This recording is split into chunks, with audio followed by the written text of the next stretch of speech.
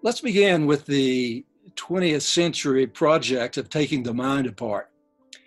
We divided the mind into several categories in the 20th century, into the conscious, the unconscious, the preconscious, the subconscious, the ego, the id, and the superego.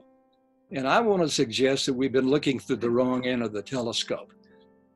I contend that it's possible to put the mind back together, in which we honor not just its parts, but we honor also its collective aspects.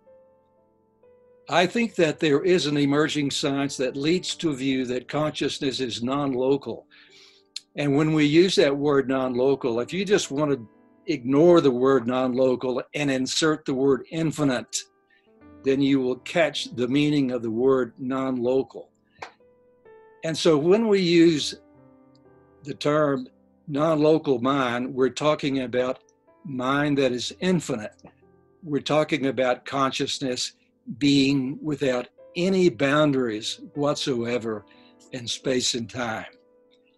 And so here's the territory of non-local or infinite mind. If something is infinite, it has no boundaries, right? Therefore, without boundaries, it comes together as a unity and as a oneness. If something is infinite in space, it's everywhere in space, meaning that it's omnipresent.